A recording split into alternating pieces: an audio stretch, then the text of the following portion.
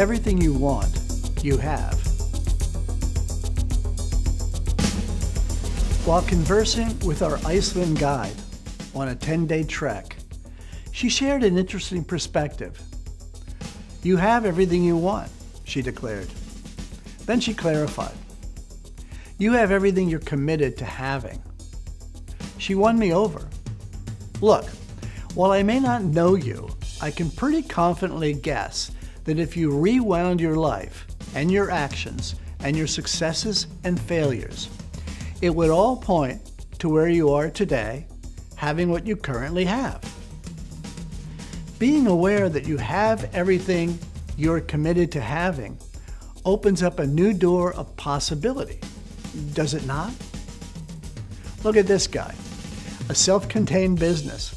Now that's an innovative entrepreneur who really committed. It might help to think of a horizon. Have you ever tried to get to the horizon?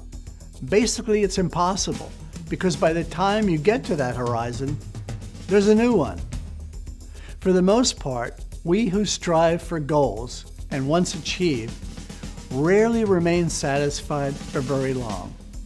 But if you are aware that you have everything you're committed to having, should signal you've done very well.